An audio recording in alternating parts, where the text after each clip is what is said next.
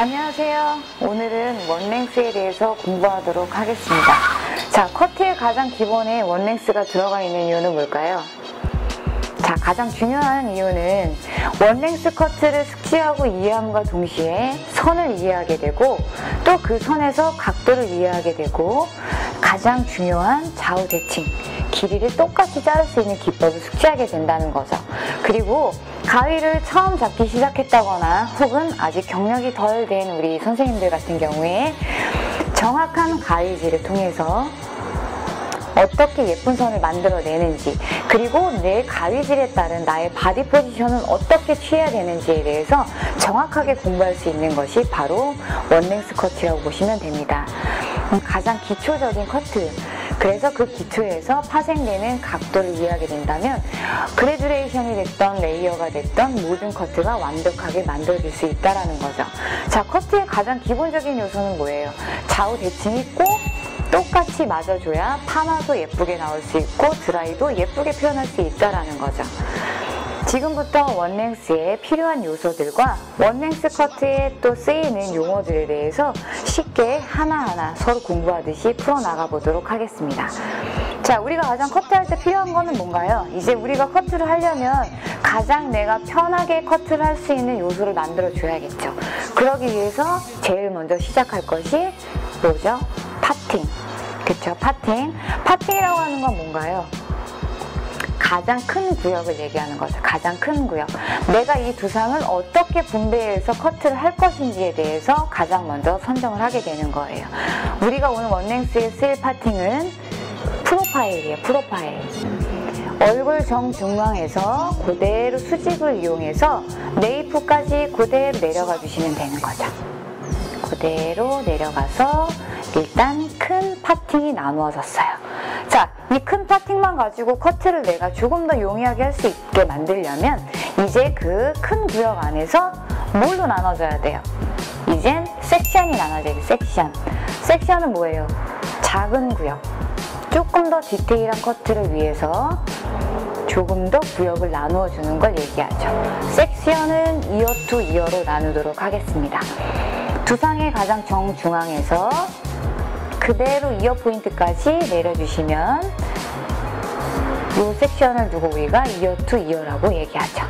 자, 그래서 일단은 한 섹션이 나누어졌어요. 예쁘게 내가 커트하기 아주 용이한 방향으로 그대로 꼬아서 핀셋을 예쁘게 찔러주시면 돼요.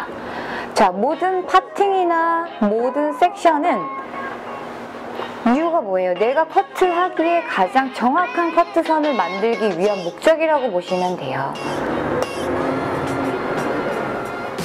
그 안에서 나누어지는 또 다른 브로킹 혹은 섹션들은 다른 커트를 또 표현하기 위해서 뭐 다이애거널 포워드, 다이애거널 백, 그러니까 옛날에 우리가 흔하게 쓰던 뭐 이사도라, 스파니엘 이런 형태를 두고 얘기하겠죠. 그럴 때는 뭐 약간 사선의 형태도 만들어내기도 하는 그런 커트 용어에 대해서는 차후에 또 설명을 드리도록 할게요. 오늘은 일자 커트, 원랭스에 대해서만 명확하게 짚고 넘어가도록 하겠습니다. 자, 아까 프로파일 나눈 거 우리 네이프까지 그대로 수직으로 내려가셨었죠? 자, 그 부분. 그렇게 해서 어떻게 4개의 섹션이 만들어졌죠?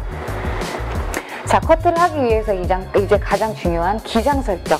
기장 설정은 뭐예요? 내가 어느 정도까지 자르겠다라는 가이드를 설정하겠다는 얘기겠죠? 자, 판넬을 나누실 때는 어떻게? 정확하게 커트를 하기 위해서는 너무 큰 섹션을 나누시는 건 아직 우리 초보자들에게는 조금 무리수가 있어요. 경력이 된 디자이너들은 어떻게 해요? 우리가 흔하게 쓰는 토끼 클리퍼 있죠? 토끼 클리퍼만 가지고도 일자 커트를 척척 해내고는 하시죠. 근데 우리는 어떻게? 정확한 가위질과 정확한 선을 공부하기 위해서는 정확하게 섹션과 브로킹을 나눠서 가위 연습은 물론 나의 포지션에 따라서 어떤 커트가 만들어지는지, 그리고 내가 잘못된 커트를 하고 있는지 파악할 수 있으려면 손쉽게 가는 것보다는 정확하게 갈 수 있는 방법을 계속해서 숙지하고 공부하시는 것이 중요하다고 생각해요. 자, 그래서 커트를 하기 위해서는 이렇게 섹션을 나누어 놨어요. 여기까지는 이해 가셨죠? 자, 이제부터 원랭스 컷을 시작해 보도록 하겠습니다. 자, 우리 선생님들과 동일하게 커트하는 느낌을 주기 위해서 제 포지션 또한 약간 변화를 줘봤어요. 자, 원랭스의 가장 주 목적은 내가 선을 이해하는 것이 가장 주 목적이라고 말씀을 드렸죠. 그리고 가장 또 중요한 것은 좌우 길이의 대칭을 명확하게 일자로 만들어내는 것이 주 목적이라고 보시면 돼요. 그러기 위해서는 가이드라인을 설정을 해야 되는데요. 가이드라인이라고 하는 것은 고객님이 원하는 길이만큼만 잘라내는 것, 즉 안내를 할 수 있는 길잡이라고 보시면 되겠죠. 말 그대로 용어 해석을 하자면 가이드라인 설정을 먼저 해보도록 할게요. 자, 정중선을 기점으로 해서 우측에서 1cm, 좌측에서 1cm, 그리고 나머지 모발들은 앞쪽으로 살짝 정리를 좀 해줄게요. 그래야 더 정확하게 내가 커트할 수 있는 라인을 보실 수가 있기 때문에요. 자, 우리가 원랭스 같은 경우에 절대로 텐션을 줘서는 안 된다고 말씀을 드렸어요. 텐션을 줬을 경우에 이 길이만큼 늘어나 있다가 놓았을 경우에는 또다시 수축할 수 있는 상황이 돼버리거든요. 그래서 단차를 만들어지는 그런 역할을 하기도 해요. 물론 어떤 텐션이 필요한 용도도 있겠지만 현재 원랭스에서는 정확한 일자 커트를 위해서 절대로 텐션을 주지 않는, 그냥 두상의 그 어떤 굴곡에 따라서 떨어지는 중력의 법칙에 의해서만 순수 그대로 가도록 할게요. 그래서 그런 어떤 중력만 이용해서 빗질과 가위질을 하는 것을 저희가 내추럴 폴이라는 용어를 써요. 내추럴 폴. 중력만 이용한 빗과 가위질을 이용한 커트라고 얘기를 하는 거죠. 자, 오늘은 저희가 내추럴 폴을 이용한 커트 원랭스를 하고 있어요. 계속해서 커트 용어가 좀 많이 나오고 있죠. 자, 두상에서 이런 식의 빗질이 아니라 그대로 떨어지는 중력에 의해서 그 두상의 굴곡에 따라서 떨어지는 그 각도대로만 살포시 빗질을 할 거예요. 빗질을 함과 동시에 손을 가져다 대는데요. 하셨을 때도 빗과 내 손이 자처럼 꼭 이용이 돼야 돼요. 그래서 일자 커트를 해야 된다라는 생각을 계속해서 염두에 두시고 손가락과 빗이 일자가 된 걸 확인 후에 커트가 들어가게 돼요. 자, 커트 정확하게. 자, 해서 일자 가이드가 설정이 됐어요. 자, 그리고 난 후에 저의 바디 포지션은 어떻게 해요? 두상의 굴곡에 따라서 나의 시선과 내가 잘라야 되는 판넬의 위치는 항상 같아야 되기 때문에 저의 포지션은 계속 이동 포지션이 되겠죠. 왜? 두상은 드물기 때문에. 자, 처음부터 너무 욕심내지 마시고요. 조금씩 이동할게요. 조금씩. 자, 저희가 사용하고 있는 방법은 뭐라고 했죠? 중력에 의해서 빗과 가위만 가지고 커트할 수 있는 내추럴 폴 원랭스를 다루고 있습니다. 자, 똑같이 일자가 만들어졌는지 확인한 후에 다시 커트. 자, 그래서 정확하게 일자가 만들어졌는지 확인하도록 할게요. 자, 다시 한번 또 이용할게요. 자, 네이트 같은 경우에는 곡선이 어때요? 굉장히 급격하게 굴곡이 있다고 보시면 돼요. 또 어떻게 해요? 또 이동. 내가 잘라야 하는 부분과 나의 시선이 그대로 멈춰져 있는 선에서 손가락과 빗과 일자가 됐을 때 커트. 자, 텐션을 전혀 주고 있지 않죠? 왜? 우리는 내추럴 폴로 자르고 있기 때문에. 내추럴 폴은 어떻게 해요? 중력에 의해서만. 판넬은 저희가 이렇게 직각, 사각형을 만들어서 자르는 용어를 뭐라고 부르죠? 스퀘어라고 표현해요. 스퀘어. 사각형을 만들어서 직각을 만들어서 자르는 커트를 스퀘어. 처음부터 욕심내지 마시라고 말씀드렸어요.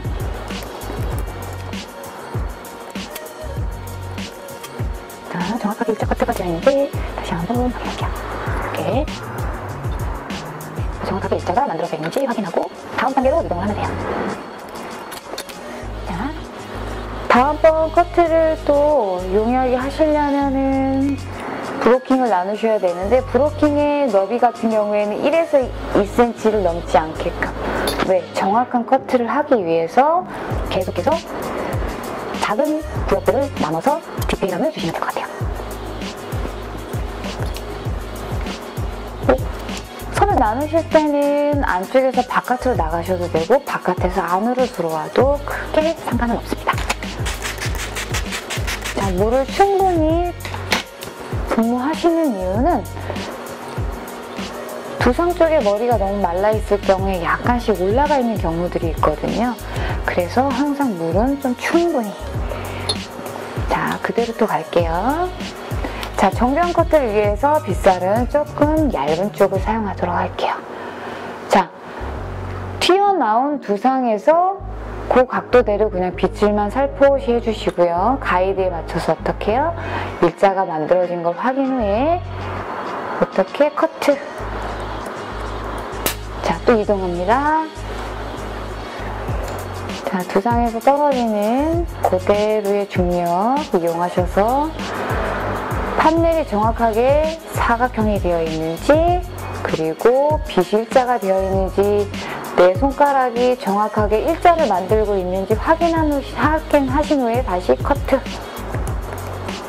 자, 가모 같은 경우에는 조금 힘있게 커트를 하셔야 될 거예요. 100%가 인모가 아닐 경우에는 커트 하시기가 조금 용이하지 못할 수도 있어요. 자, 그대로 내추럴 포 이용해서 사각형이 만들어져 있는지, 스퀘어가 되어 있는지 확인하시고, 빗과 손가락이 일자가 되어 있는지 확인하신 후에 다시 커트. 또 이동하죠. 자, 이동 어떻게? 계속 두상은 둥글기 때문에 나의 포지션도 정확하게 움직여 주셔야만, 내가 자를 선과 나의 시선이 정확해야만 정확한 커트를 뺄 수 있어요. 자, 확인하시고 또 다시 넘어갈게요. 빗이 이렇게 들어가면 안 돼요. 이렇게 들어가시게 되면 어떻게 해요? 위에서 단차가 나기 때문에 침이 발생되겠죠. 침이 생겨버리면 우리가 원하는 원랭스 커트는 걸리겠어요. 자, 그대로 이렇게 확인하신 후에 커트.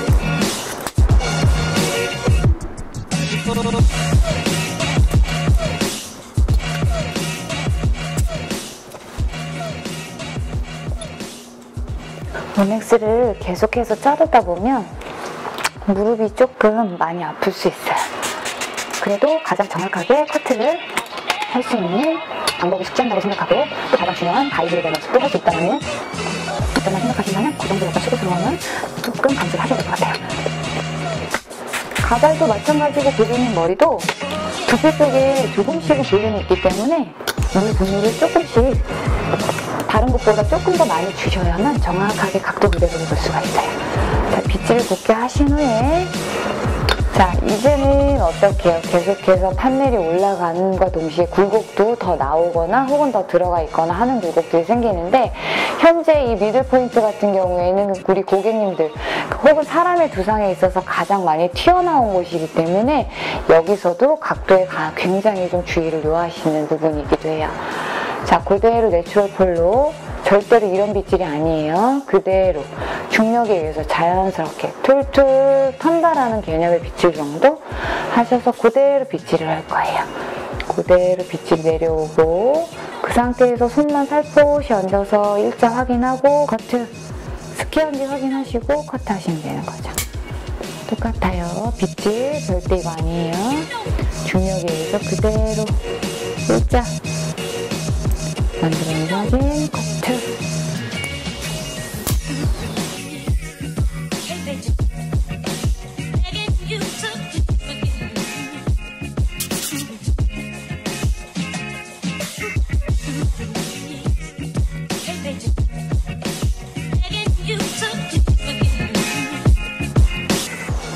한 번에 다 자를 수도 있지만 정확한, 조금 더 정확한 커트를 위해서 조금 더 세분화시켜서 조금 더 많은 구역을 만들어서 커트하고 있어요. 자, 뜰 쪽에 분무를 좀 충분히 해주시고,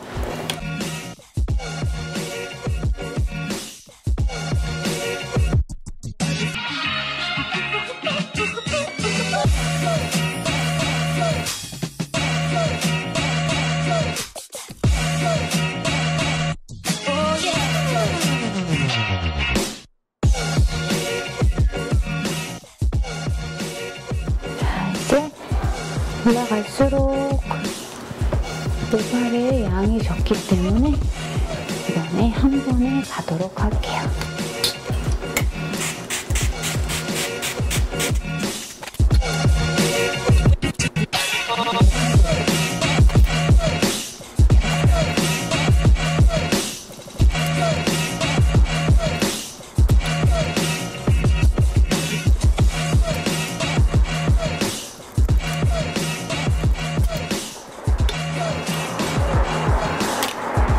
지금까지 백 뒤쪽 일자 커트 라인이 형성이 됐어요. 자, 일단 길이가 맞는지 빗을 한번 우리 살짝 대보고 체킹할 것이 없는지 확인을 한번 해볼게요. 빗질은 내추럴 볼 중력에 의해서 떨어지는 각도 그대로 볼게요. 자, 제가 정확하게 커트를 했는지 다 같이 한번 체킹해 볼게요.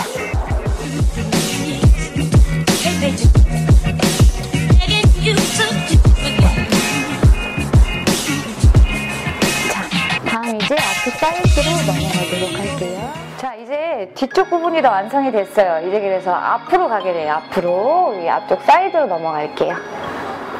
똑같아요. 그대로 2cm 이상 넘기지 않기, 그리고 어떻게 들려있는 뿌리 쪽에 물을 분무해서, 자, 분무기 하나 쓸 때도 똑같아요. 고객님 얼굴에 물이 많이 튀지 않도록 하는 거. 처음에 이 가발, 미국부터 연습을 제대로 하셔야 나중에도 고객님을 만나셨을 때도 혹은 현재까지 물을 그냥 막 뿌리고 계셨다면 이게 얼마나 불쾌감을 줄 수 있었는지 한 번 더 생각을 해보셔야 될 부분이에요. 자, 이제부터 가장 중요한 게 나오는데요. 옆쪽 사이드에선 어때요? 뒷부분처럼 모량이 많지 않아요. 모든 사람의 머리는 다 똑같거든요. 그리고 가장 중요한 거는 이어 포인트에서 이어 백 포인트, 이 라인 있죠? 여기가 어때요? 가장 머리가 적어요. 그래서 커트를 할 때도 잘못했을 때 우리가 귀를 파먹었다 혹은 앞쪽에 가서 길이가 짧아졌다라고 얘기하는 것들이 대부분의 이유가 이어 포인트와 이어 백 포인트에서 이렇게 모량이 없다라는 거. 요거를 우리가 생각하지 않는 커트를 해버리게 되면 항상 어떻게 해요? 여기가 구멍이 나거나 혹은 여기서 짧아지는 형태들을 보게 돼요. 그리고 또 중요한 게 뭐예요? 귀. 자, 일자 커트를 하는 데 있어서 지금까지는 중력에 의해서 그냥 내렸단 말이에요. 근데 얘는 어떻게 해요? 각기 고객님들의 어떤 귀 형태에 따라서 귀가 튀어나온 사람도 있고 붙어있는 사람도 있을 거예요. 물론 붙어있다면 편안할 수 있겠지만 귀가 튀어나온 고객님들 같은 경우는 어떻게 해요? 조금 더 많이 불편하겠죠. 그리고 빗질을 할 때도 어떻게? 중력에 의해서 빗질을 한다고 하다가도 귀를 계속 거스르게 돼요. 그쵸? 그래서 항상 요 옆부분, 사이드 쪽이 가장 조심스럽고 가장 더 디테일하게 커트를 해야 되는 부분이기도 해요. 자, 고객님의 귀를 감안을 하고 그대로 빗질을 했어요. 한 상태에서 어떻게 해요? 판넬을 잡아주지만 그대로 한번 여기에서 슬쩍 밀어줍니다. 슬쩍. 자, 그리고 커트. 자, 처음부터 어떻게 욕심내지 말라고 그랬죠? 끝까지 꼭 가실 필요 있다 없다? 절대 없다. 다시 중력에 의해서 그대로 빗질해서 스퀘어가 만들어져 있는지 확인하고 일작 되어 있는지 확인하고 빗과 손가락 확인하시고 어떻게? 슬쩍 밀어주고 커트. 자, 이렇게. 머리는 어때요? 길게 해놓은 건 나중에 짧게 수정을 해놓으면 되지만 짧아진 건 어떻게? 처음부터 또 다른 가이드를 잡아서 커트를 해야 된다는 불편함이 있어요. 그래서 항상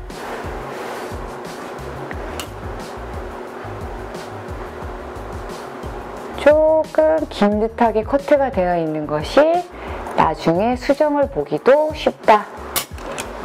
자, 그 다음 딴 또 내려올게요. 자, 이제부터 두상에 조금씩의 변화가 생기기 시작해요. 어떻게? 햄라인이라고 보통 표현을 하죠? 자, 이렇게 점차적으로 햄라인이 조금씩 튀어나오게 되어 있어요. 왜? 이제부터 굴곡 메뉴이기 때문에. 자, 그럴 경우에는 어떻게 해야 될까요? 일자 커트를 하는 원랭스의 경우에는요, 이렇게 햄라인 쪽이 조금씩 튀어나오게 된다 그러면 이 상태에서 튀어나온 부분에서 일자를 만드는 것이 아니라 튀어나오지 않은 부분, 조금씩 끌어당긴 커트가 필요한 거죠. 끌어당김. 왜? 우리 고객님들은 대부분이 머리를 이렇게 쏟아내고 다니진 않는다라는 거죠. 좀 더 쉽게 얘기하자면 고객님들은 이러고 다니지 않는다라는 거예요. 이해 가시죠? 이러고 다니시지 않고 두상은 둥글기 때문에 어떻게 햄라인 뒤쪽 모발의 시작점 뒤로 끌고 와서 우리의 가이드 선상에 맞춰서 일자 커트를 해주셔야 정확하게 고객님이 느껴지는 일자 커트가 완성이 되는 거예요.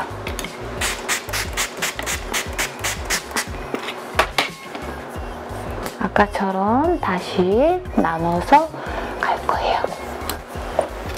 어떻게 두상의 굴곡에 따라서 그 라인에서 일자 커트가 아니라 가지고 오는 거예요.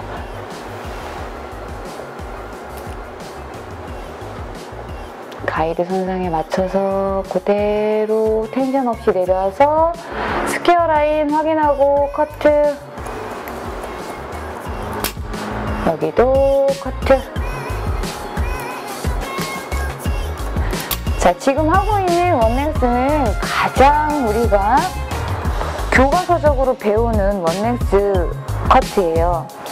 이것보다 쉽게 하는 방법들은 굉장히 많아요. 그래서 우리 이 커트가 일단 숙지가 되고 난 후에는 조금 더 쉽게 갈 수 있는 방법들에 대한 설명을 또 해드릴 거예요. 자, 어떻게 두상은 둥글기 때문에 햄라인 쪽에서 그대로 내리는 것이 아니라 가이드 쪽으로 살짝 끌고 와서 스퀘어 확인하고 일자 확인하고 커트. 자, 커트. 커트. 자, 우리가 이렇게 끌고 왔어요, 머리를. 그쵸? 이제 우리가 층 각도에 대한 커트를 배울 때 보통 베이스에 대한 또 용어에 대한 설명이 들어갈 건데, 요거는 어찌 보면은 우리가 일자 커트이기는 하지만 두상은 둥글기 때문에 나의 원 가이드로 가지고 오는 사이드 베이스를 이용했다고 보시면 돼요. 사이드 베이스. 내가 원하는 가이드 쪽으로 자를 단을 가져와서 자르는 것. 그것을 사이드 베이스라고도 해요. 사이드 베이스라고 해요. 자, 스퀘어 확인하고 잘랐어요. 자, 그러면 다음 우측 사이드 들어가도록 할게요. 네, 이제 나머지 사이드 좀 넘어가도록 할게요. 자, 다시 한번 또 설명을 할게요. 왜 그만큼 가장 중요한 포인트이기도 하기 때문에. 자, 우리가 앞쪽 사이드하고 뒷선 가이드와 연결할 때 가장 주의할 점이 뭐라고 말씀드렸죠? 네. 뒷부분과 다르게 우리는 이어 포인트와 이어 백 포인트 부분의 모발이 가장 적어요. 이 라인이 가장 적죠. 이 코너 포인트 라인 말고 이 뒤쪽에 가장 적기 때문에 여기서 가이드랑 연결을 잘못했을 때 우리가 보통 파먹는다라는 표현을 많이 하는 것이 이 부분이에요. 그쵸? 그래서 그리고 또 어떻게 고객님의 귀에 의해서 요것 때문에도 또 각도가 들리는 경우가 생기고 형태가 틀어지는 경우들이 생겨요. 특히 원랭스에서는. 그래서 어떻게 해요?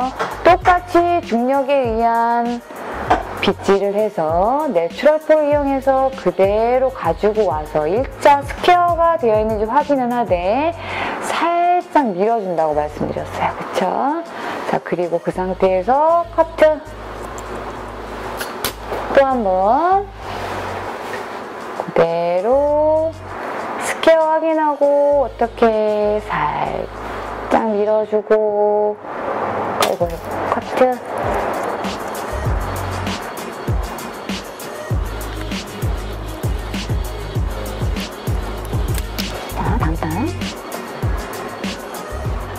자, 여기서 또 중요 포인트 또 다시 한번 설명. 자, 두상은 둥글어요.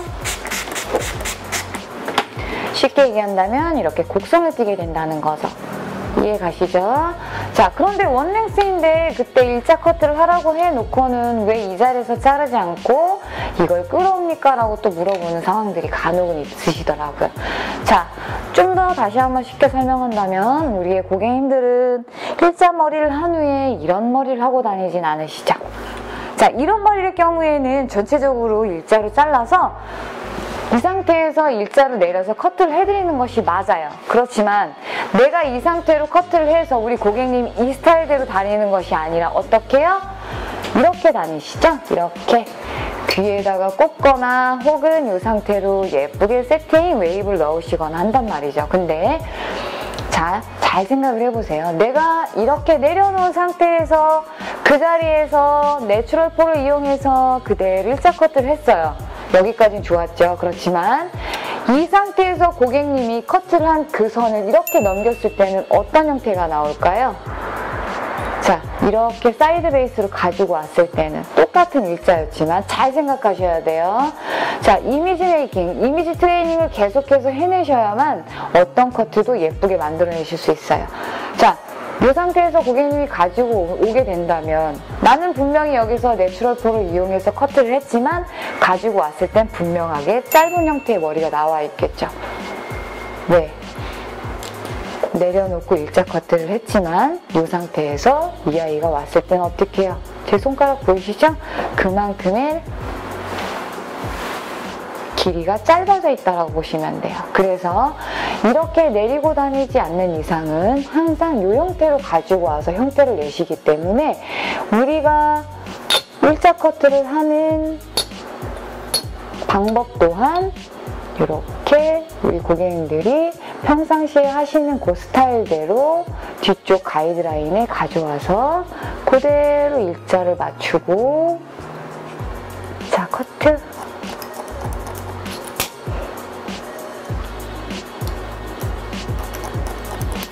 각도로 따지자 그러면요, 이 햄라인 쪽에서 보통 뒤에까지 한 15도 정도라고 생각하시면 될 것 같아요.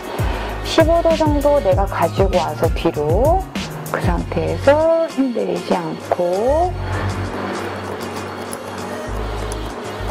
자, 다시 한번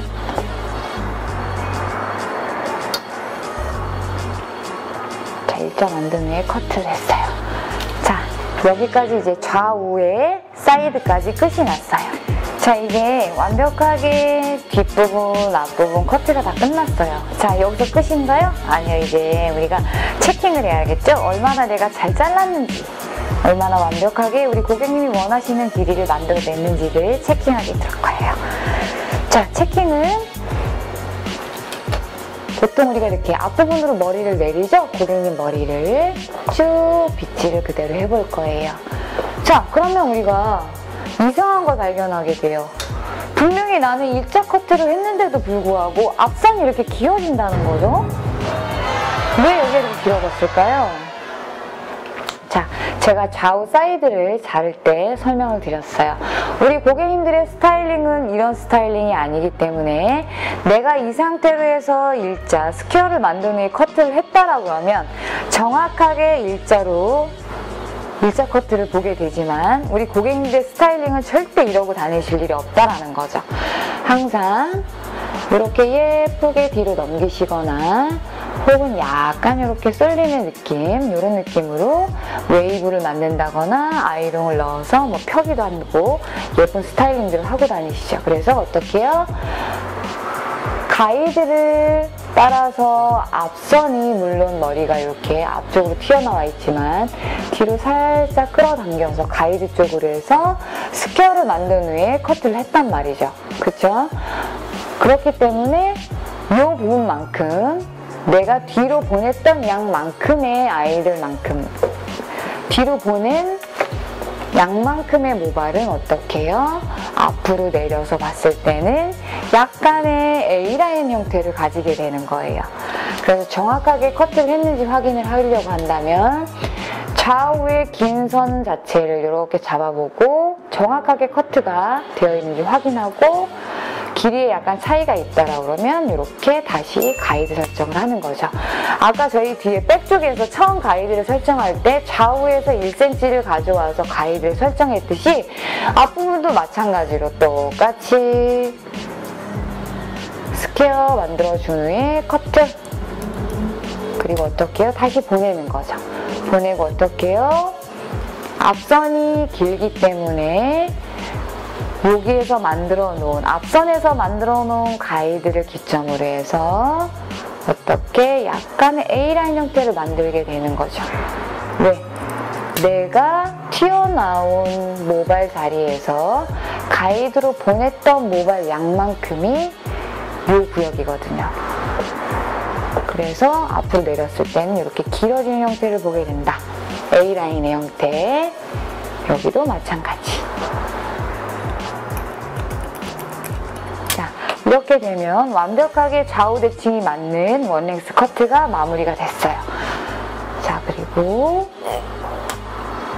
예쁘게 이제 고객님이 또 스타일링을 하시겠죠. 자, 그리고 또 네이프 쪽에서 우리가 한 번 더 커트를 해줘야 될 부분들이 있어요. 자, 동선 바꿔서 다시 한번 또 해볼게요. 자, 이제 완벽하게 우리가 앞쪽 체킹까지 다 끝났어요. 근데 왜 네이프로 왔느냐? 우리가 원랭스 커트를 고객님들한테 해드린 후에 가장 의문점이 또 뭔가요? 커트가 끝난 후에 네이프를 보니까 나는 분명히 일자 커트를 했는데도 불구하고 네이프 라인에서 아이들이 조금씩 튀어나와 있는 걸 보게 돼요. 그쵸? 지금도 보게 되면 이런 부분이 약간씩 튀어나와 있어요. 그쵸? 이해 가시나요, 여러분? 자, 그래서 이 부분을 또 제거해야만 완벽하게 일자 커트가 만들어지겠죠. 그래서 뭐 원랭스를 치는 여러 가지 방법들이 있지만 초반에 제가 설명드린 것처럼 가장 교과서적인 원랭스를 지금은 하고 있기 때문에 이건 먼저 마스터한 후에 조금 더 쉽게 근접할 수 있는 방법들이 여러 종류를 또 같이 공부하게 될 거예요. 일단 우리가 네이프 라인은 우리 두상 중에서 가장 하단 쪽에 자리 잡고 있기 때문에 원랭스를 해놓고 난 후에는 꼭 다시 한번 체킹을 해야 될 부분이에요. 그래서 이때 체킹을 할 때는 우리 고객님의 머리를 조금 움직여 주실 필요가 있어요. 그래서 고객님께 양해를 구하시고 15도 정도 앞으로 기울이게 됩니다. 자, 이 정도 기울이시게 되면 이렇게 잡았을 때 튀어나온 부분들이 보이시나요? 요 네이프 부분, 요거를 똑같이 중력만 이용해서 빗질을 안으로 넣지 않습니다. 이 상태에서 네이프만 처리할 거예요. 똑같이 라인, 우리 바디 포지션은 이동이 되겠죠. 자, 튀어나온 네이프만 제거합니다.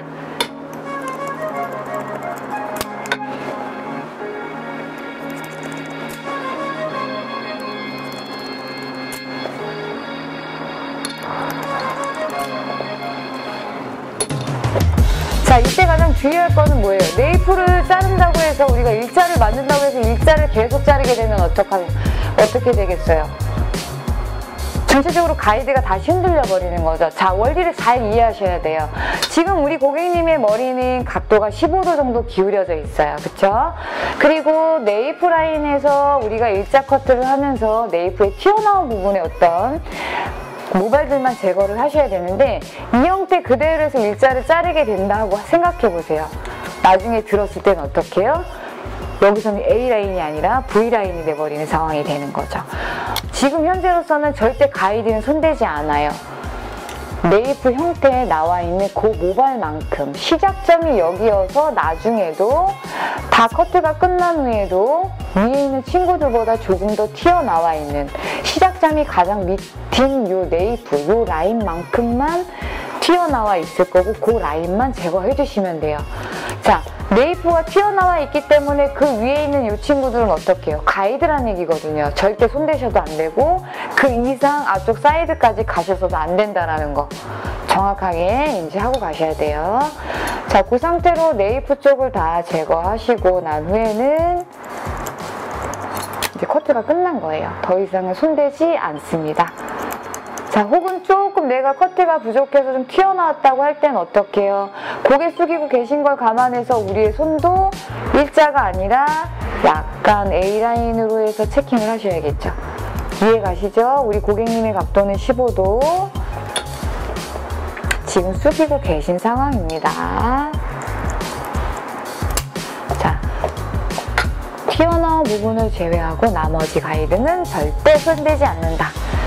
자, 고객님의 머리를 살포시 다시 일으켜 주시고, 자, 이젠 어떻게 해요? 네이프 라인에서 튀어나온 머리조차 없게 아주 깔끔한 원랭스의 커트가 완성이 됐습니다.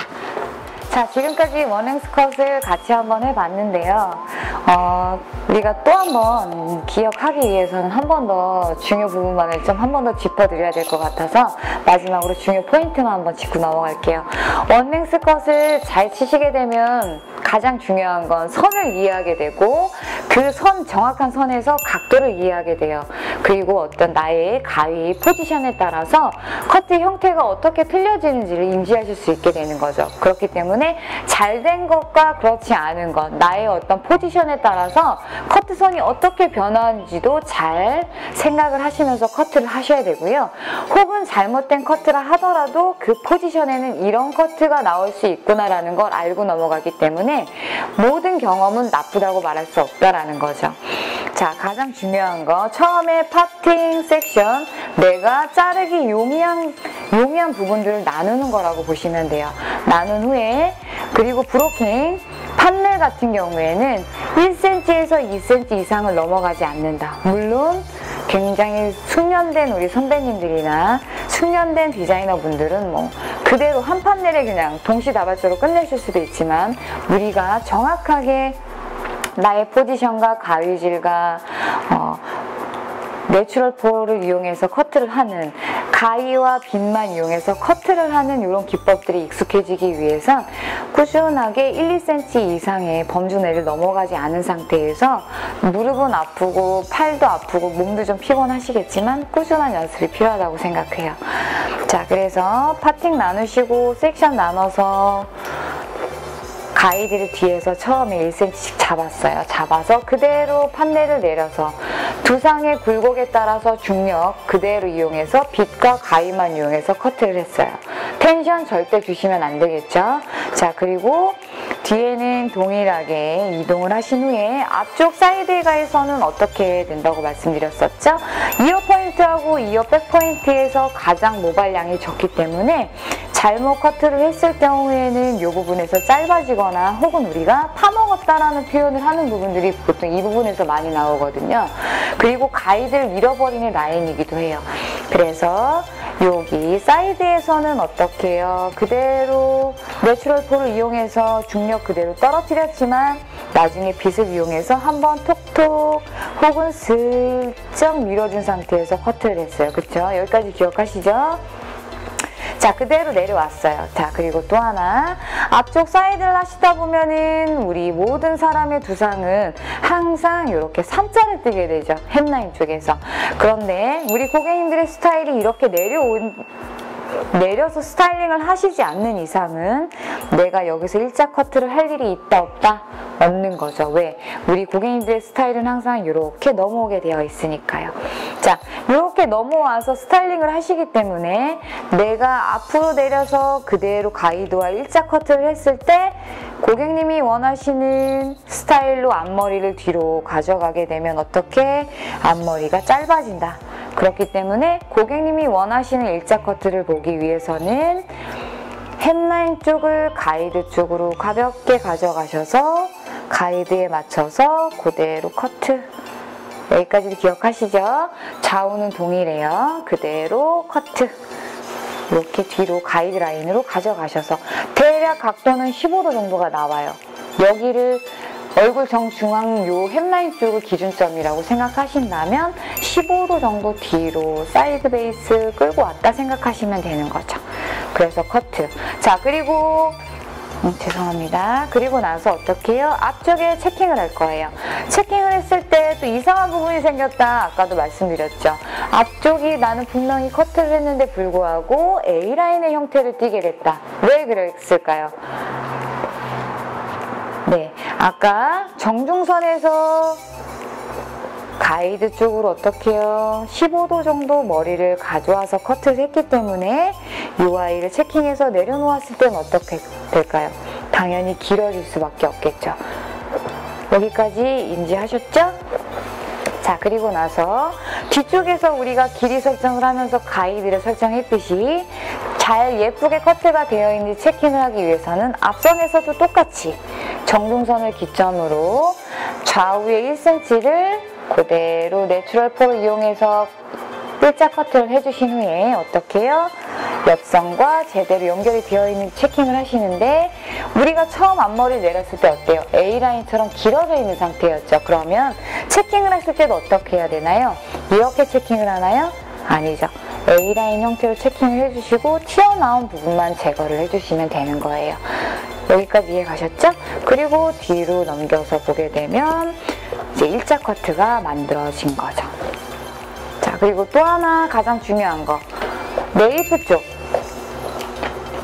네이프는 어떻게 해요? 모발의 시작점이 가장 밑이기 때문에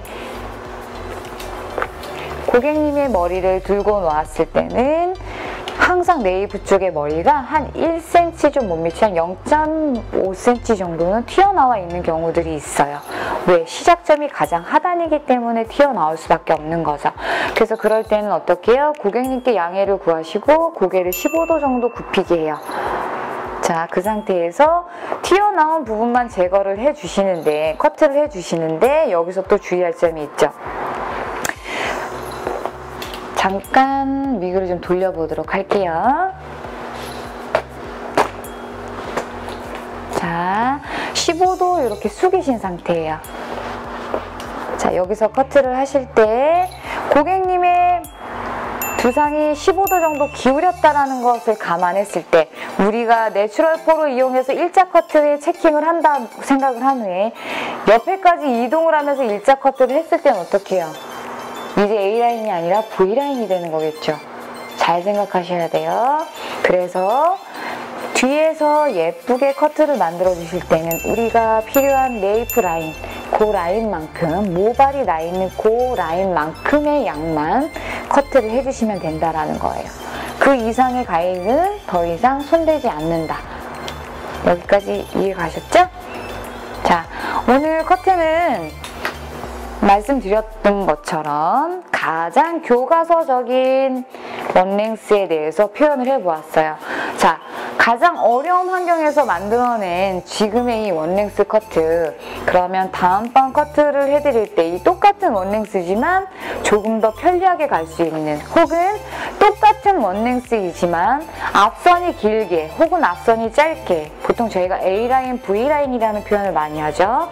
그리고 옛날 우리가 왜 선배님들 시험 보실 때는 이사도라 스파니엘이라는 용어들을 많이 썼어요. 똑같은 일자 커트의 원랭스이지만 앞선이 길어졌을 때, 또 앞선이 짧아졌을 때 어떤 느낌을 갖는지 또 한번 공부하게 될 거예요. 그리고 조금 더 쉽고 간편하게 원랭스를 자를 수 있는 여러 가지 방법들을 또 소개시켜 드릴게요. 자, 그리고 미용은 한 번 하면 한 번 하는 것만큼, 두 번 하면 두 번 하는 것만큼 그만큼의 실력이 는다고 해요. 그래서 조금 힘드시겠지만 꾸준하게 반복적인 연습이 꼭 필요하다고 생각합니다. 네, 고생하셨습니다.